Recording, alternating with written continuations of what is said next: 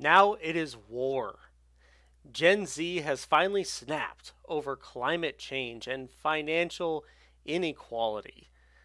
Okay, Boomer marks the end of friendly generational relations. Hi, I'm OG Liberty, and I'm back again to talk over this interesting New York Times article talking about the phrase okay, Boomer.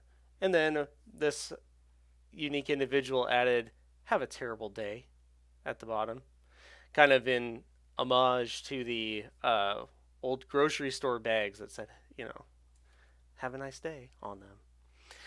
We'll get to this article in a minute. First, I want to talk about, of course, our Think Liberty Patreon here, along with all of our social media outlets that we have displayed.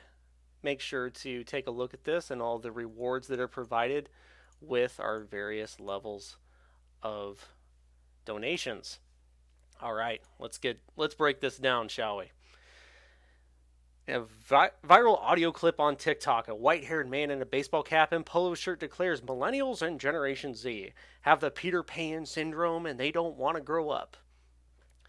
Thousands of teens have responded through the remixed reaction videos and art projects with the simple phrase, okay, Boomer. Has become Generation Z's endless, repeated retort to the problem of older people who just don't get it. A rallying cry for millions of fed up kids, teenagers who use it to reply to cringy YouTube videos, Donald Trump tweets, and basically any person over 30 that says something condescending about young people and the issues that matter to them. Now, of course, this is the New York Times, so it's going to be more biased towards probably a left-wing perspective here. It did mention climate change earlier, and it does later down in the article as well. So, and they were probably very selective with the people that they interviewed to try to kind of move it in that direction a little bit. However, I think this kind of breaks down things a little bit. And here we see some high school kids, with that took duct tape and they put that on their shirts.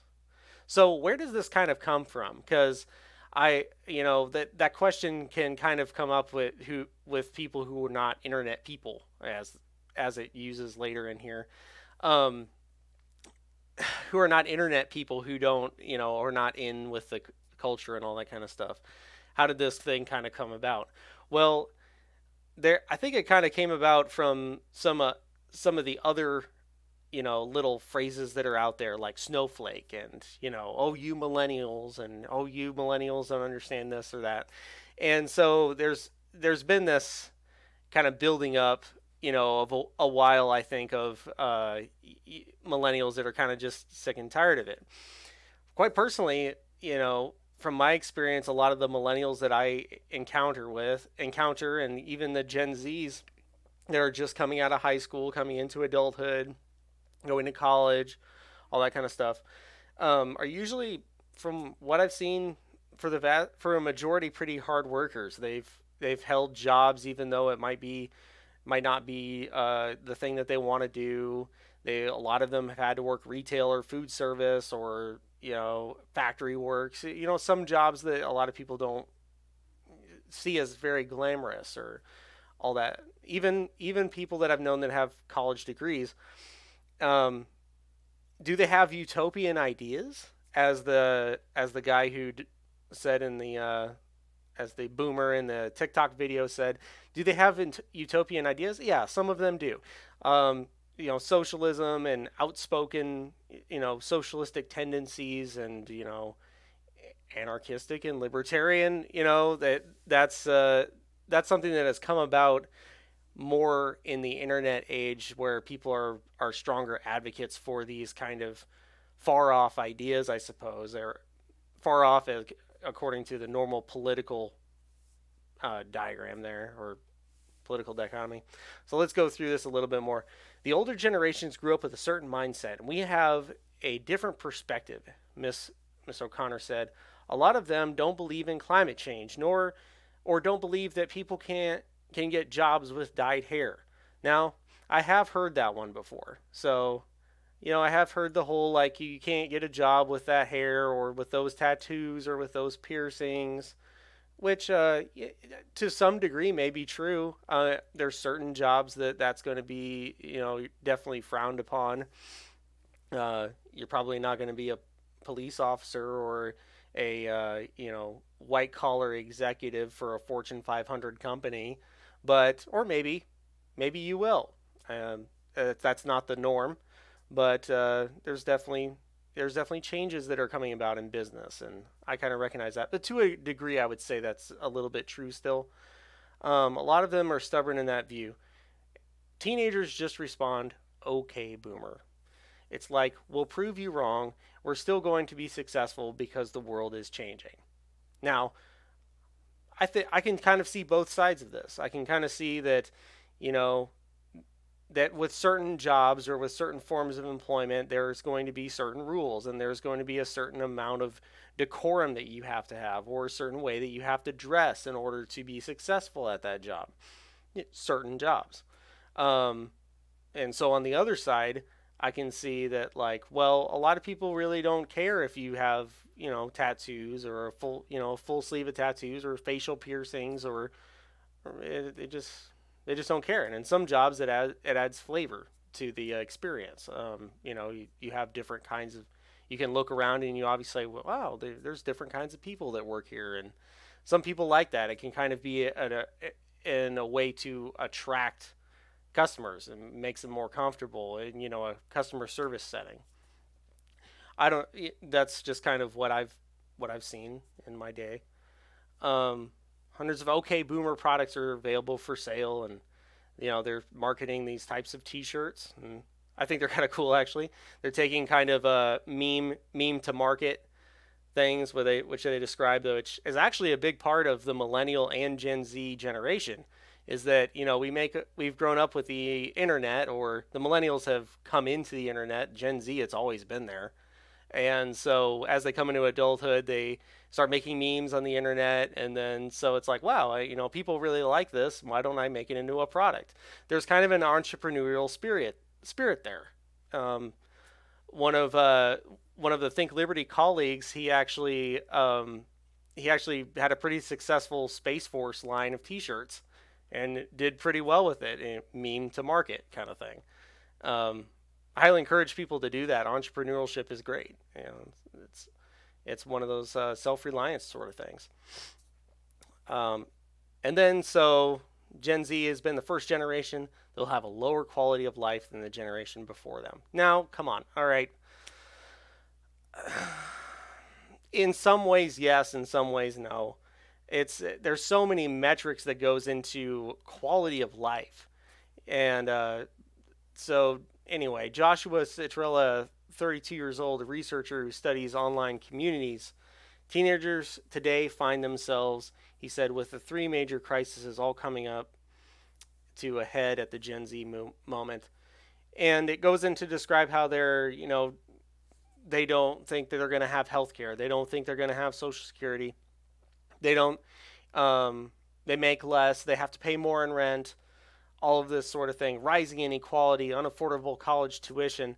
All of these are, definitely things that we should talk about. Definitely things that we should discuss.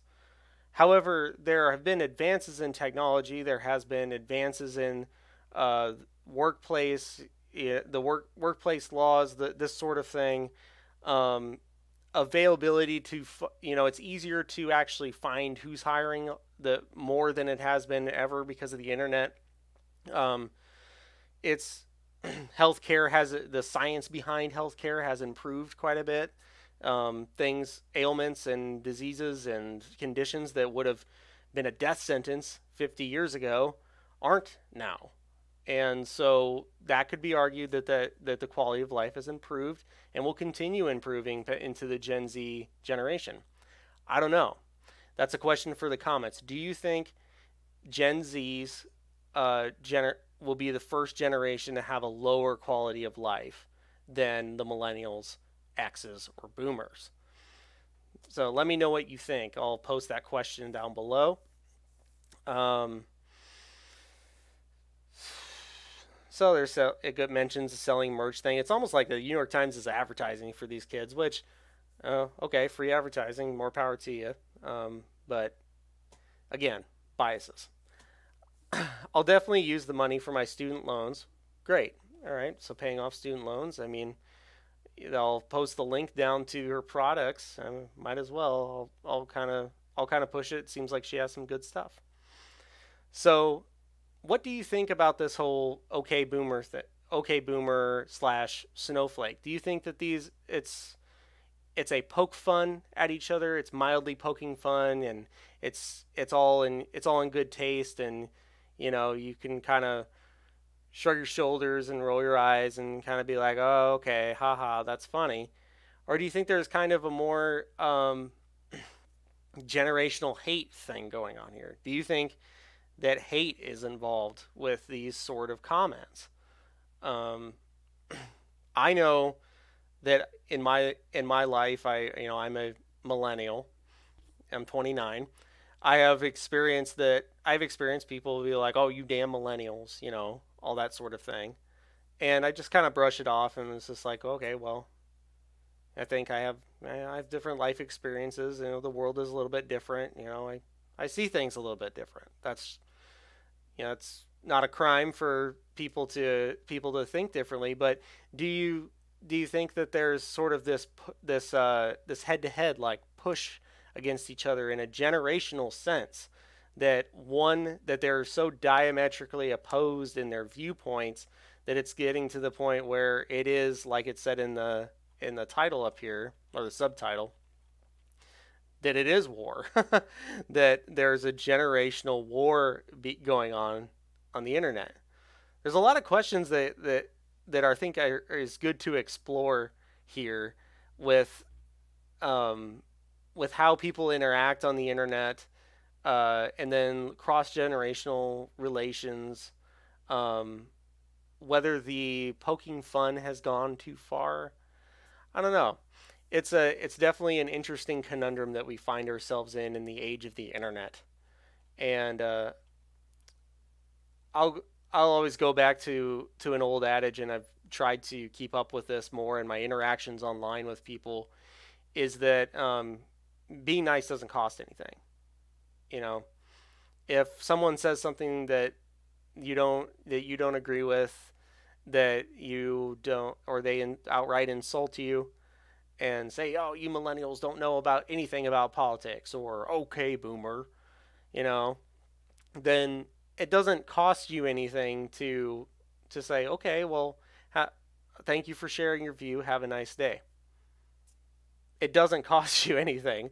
Maybe some people will think you're a pushover, but at the end of the day, it maintaining good relationships, and being able to have future conversations where you can hopefully move the needle or influence those people, then through those future conversations is going to be um, is going to be beneficial.